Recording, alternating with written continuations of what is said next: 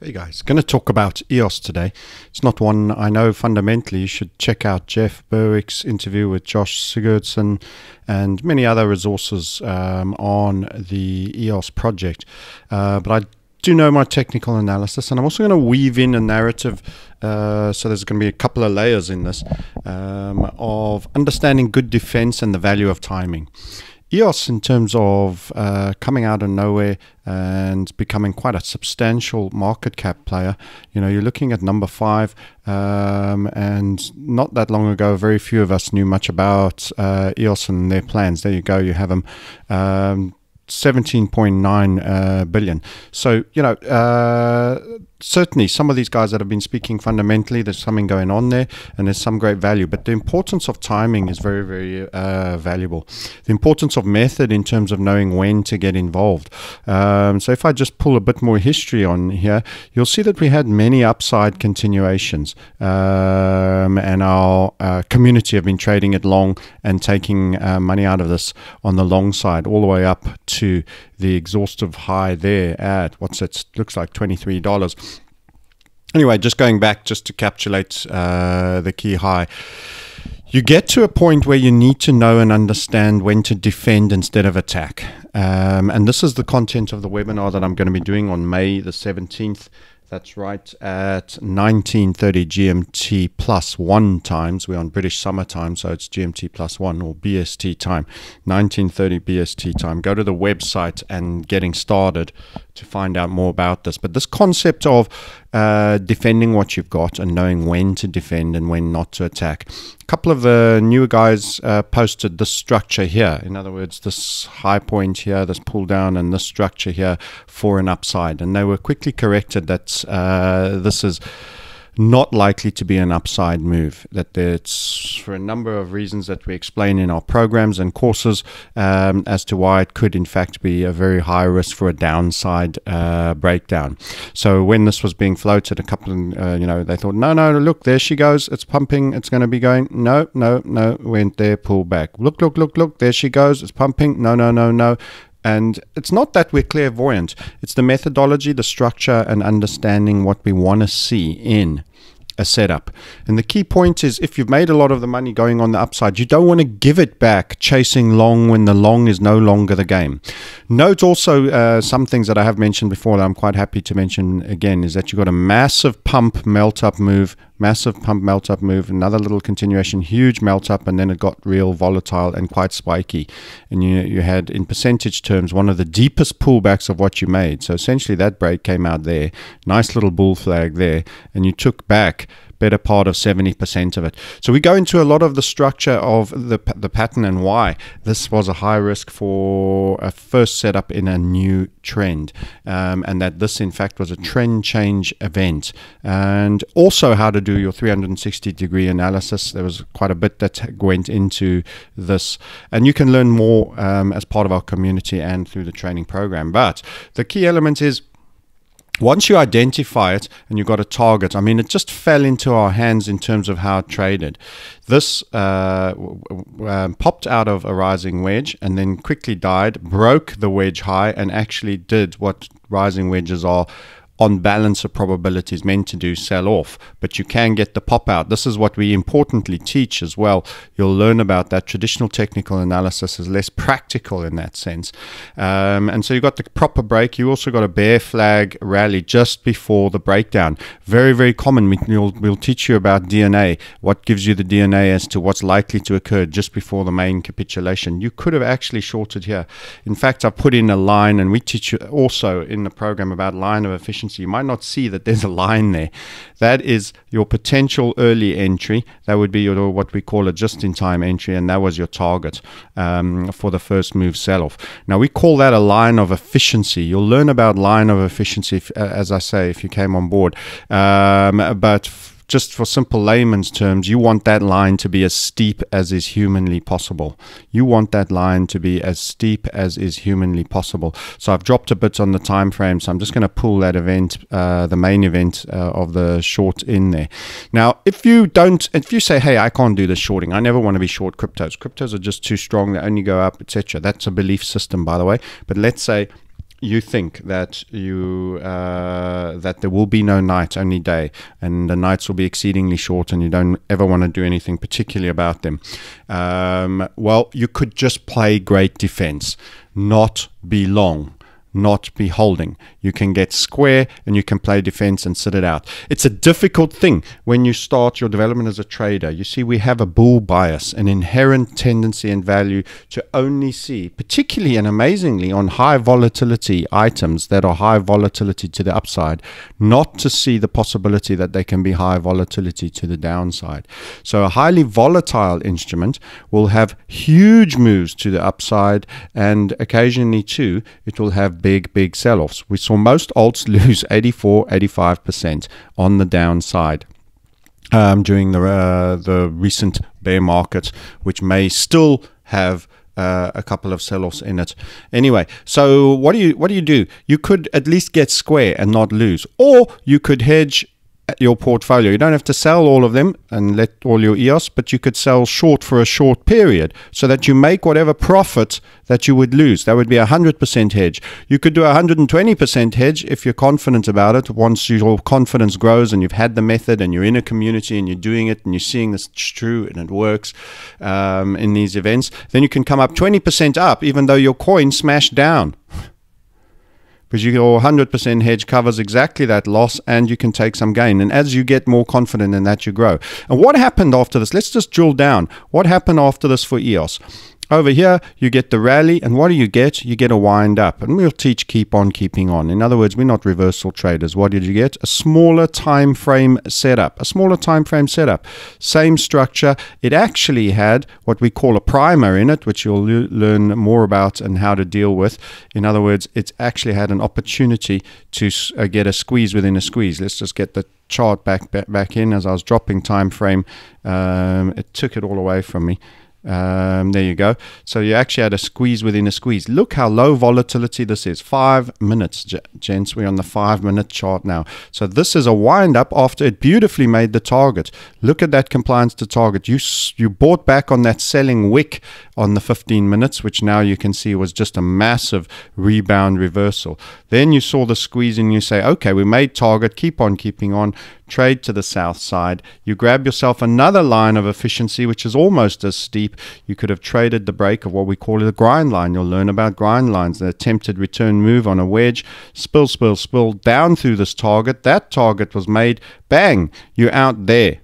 You're out there. Now, I'm not contradicting the guys that are saying EOS is a good coin at all. I'm just saying, isn't it useful to choose your time when you engage? The price you buy is exceedingly important. The buying right matters. Get the time right. If you're already in, defend it if it's going to go through a rocky period. Defend it if it's going for a rocky period. So being technical doesn't mean you can't be fundamental. You can be fundamental.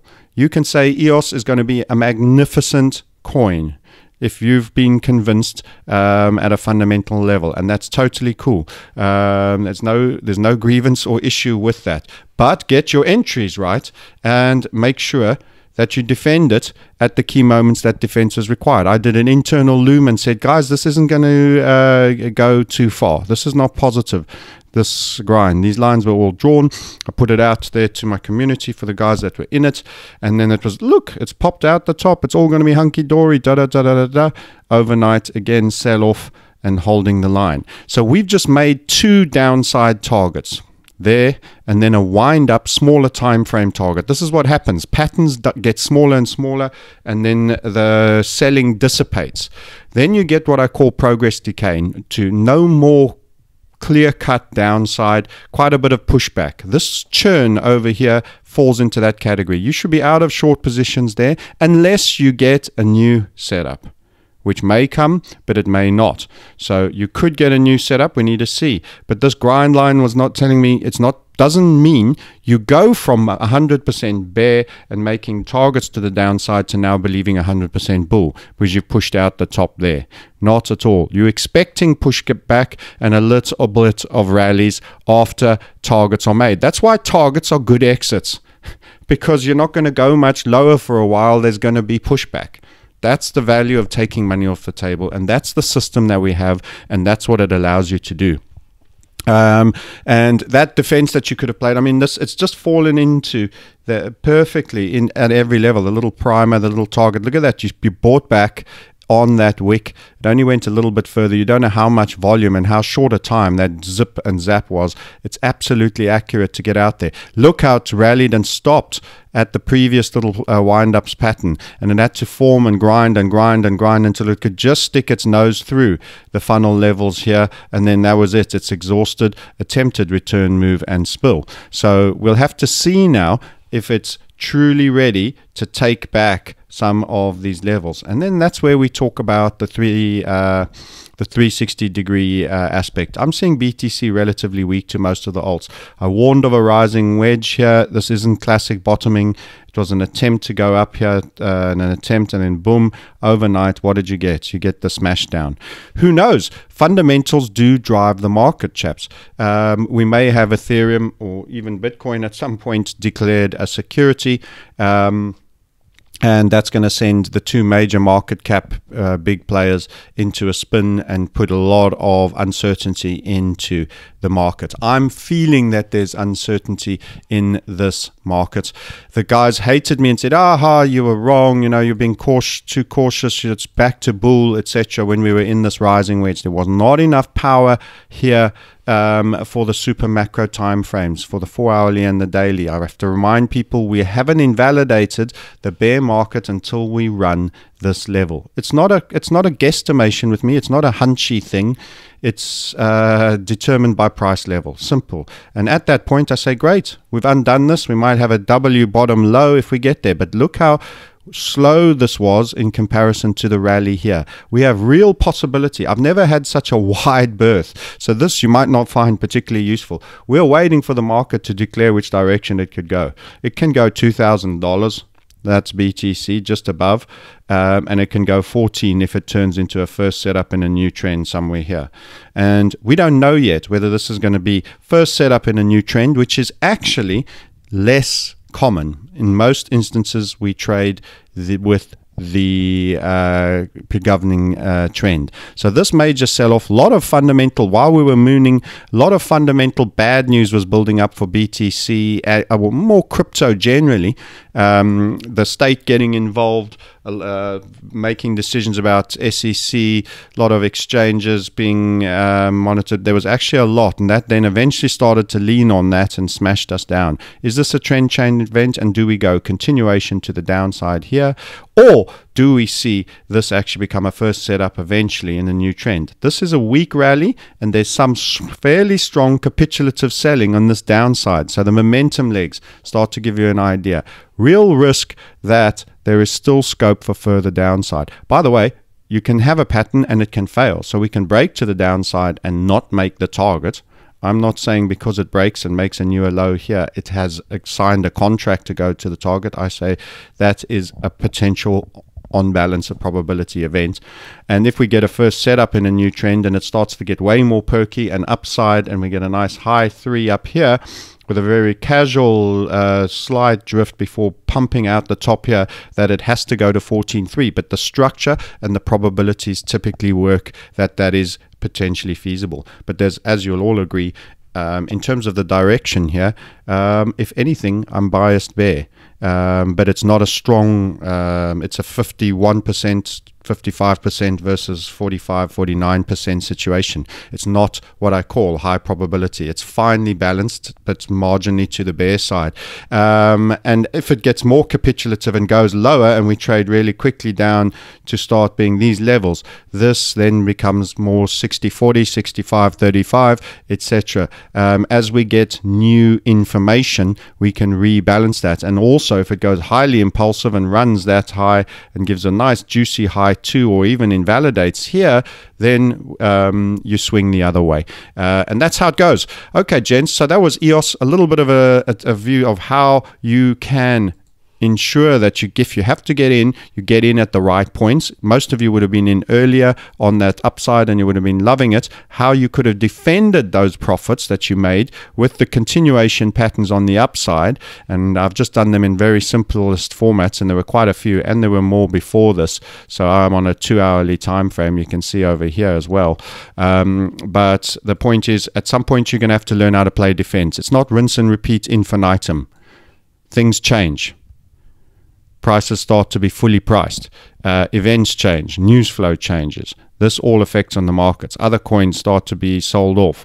Things start to be overvalued, etc., etc. Okay, so that's a webinar. If you want to find out more, it's free, but only for the serious. This is not for everybody. This is for well-resourced people that understand that active investment, where you manage your coins and you seek to build both BTC value and, in bear markets, USD value as well. So we have a dual valuation depending on the nature of the market.